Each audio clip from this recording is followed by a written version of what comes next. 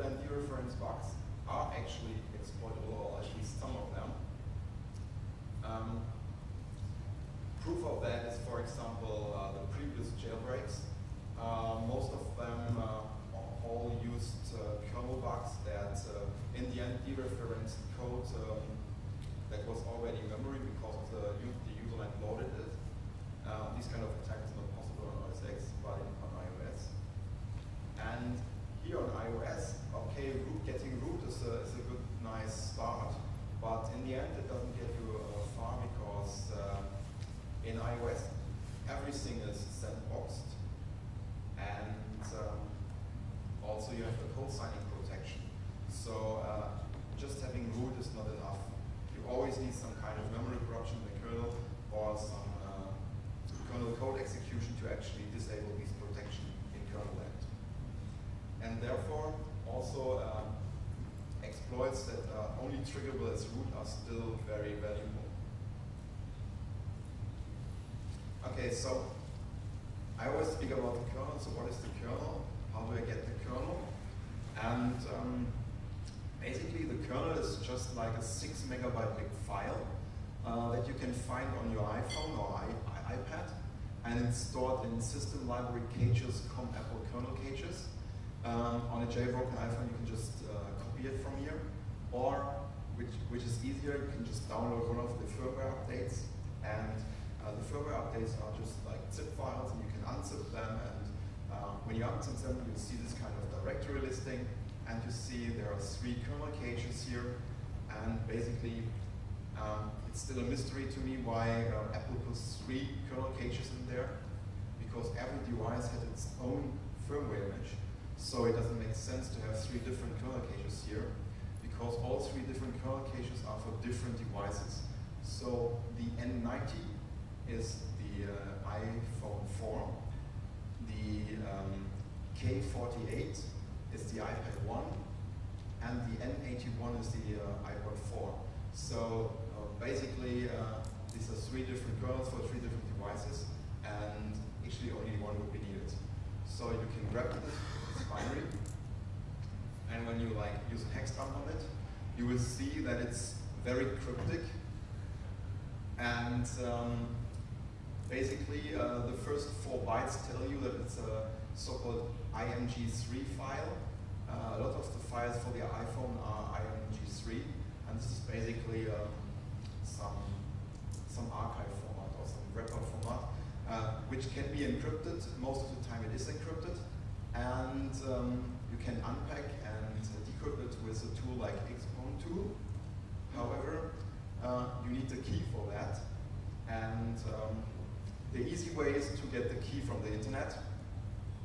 Just download it from the iPhone wiki, or look into Red Snow. There's a firekeys.plist, and you can just extract it from there.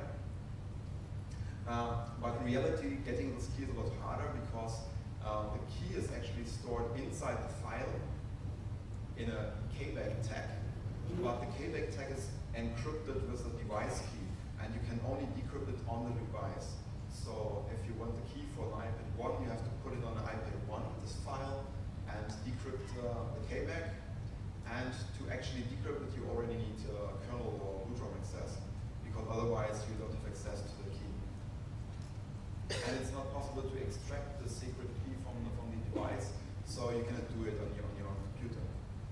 But you don't need to do that, because every time there's a new version, there will be some jailbreakers that will provide you with the keys.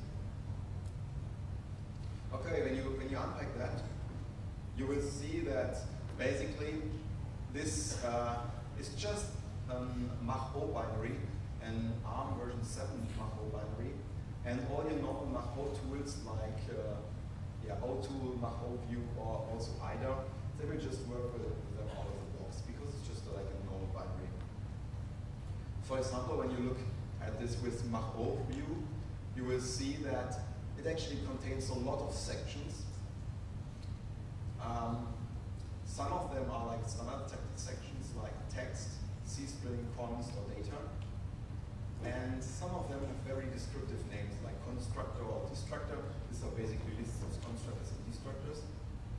And pre-link, text and pre-linked info are pre-linked kernel extensions and some XML description of the kernel extensions. Another interesting thing is that the SysCTL set section is actually a list of pointers to all the SysCTL values the kernel supports. So, okay, now you extracted the binary, and now it's the question, how can you analyze it? The first thing you will do is you will load it into IDA, and IDA can load it because normal ARM version 7 binary, and it will start its auto-analysis, and when the auto-analysis is finished, you will see that IDA completely failed to analyze it.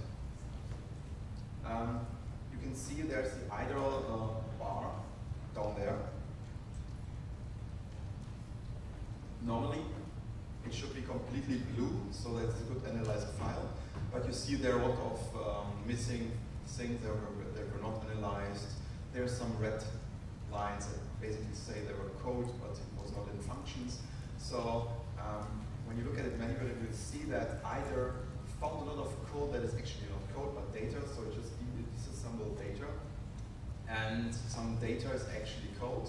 So it's not really good, and IDA clearly needs your help. The first thing you can do is you can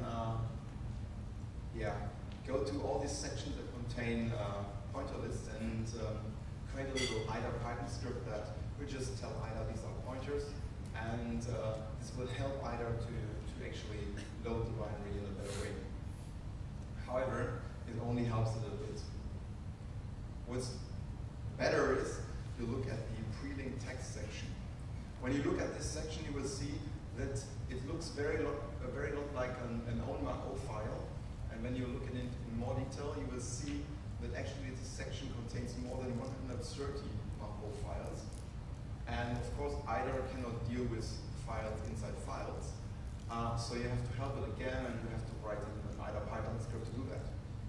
And I did that. And all the scripts I mentioned you can download later. I will show you the link at the end of the slides. Yeah, so basically the script just scans this section for all the macro files. And because these are like normal macro files, they contain sections and segments. And to tell IDA about it, the script will create sections inside IDA and will mark all these correctly with like they are some code or not. And it will handle all the destructor and constructor sections, like tell IDA that these are just pointers. And it will also pass the kmod info, which is an info in every kernel driver that tells you what's the name and what's the version of the driver. And in the end, it will just like drop that into an SQLite database and will show you a list of these extensions. When you run the script, it looks like this. You can see these are just like, in this case, there's 134 macro files inside the macro file, and you can see that the drivers are actually quite descriptive. They have quite descriptive names, like you have a driver for the onboard serial, for the file system,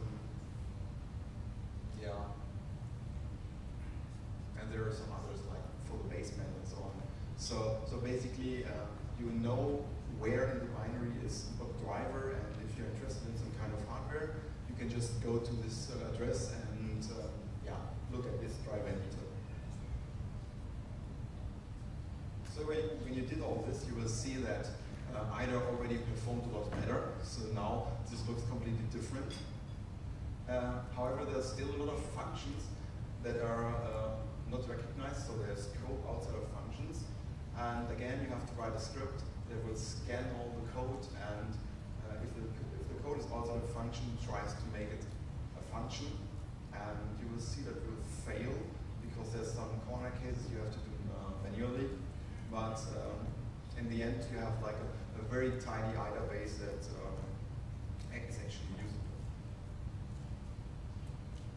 The next thing you will see inside the binary is that iOS drivers and also macro drivers are OS X drivers are written in some kind of C++. So you find all the classes and their method tables inside the binary. And this is an example for the iOS service object. And in this case, it even comes with symbols because it's one of the main classes inside the main kernel.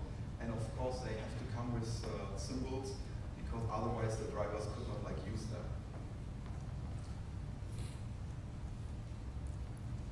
However, most of the classes have no symbols because they're all in the 134 drivers. And for them, you don't have symbols. And so you have no idea what the objects are actually for. But there's one handy thing in iOS or in OS X in general, that all the classes from the drivers actually have to have a so-called meta class.